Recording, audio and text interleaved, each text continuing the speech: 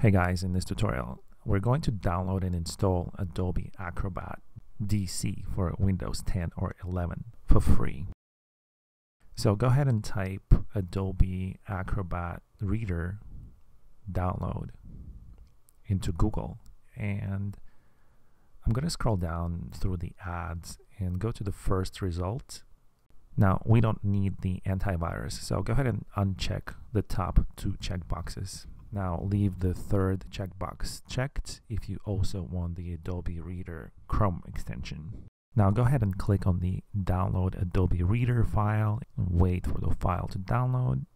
Now simply click on the file to start the installation process. Or copied, click on the finish button. Now as soon as you do that, you'll have this window show up. Go ahead and click on the Set as Default button in the upper right corner. Click on the Change button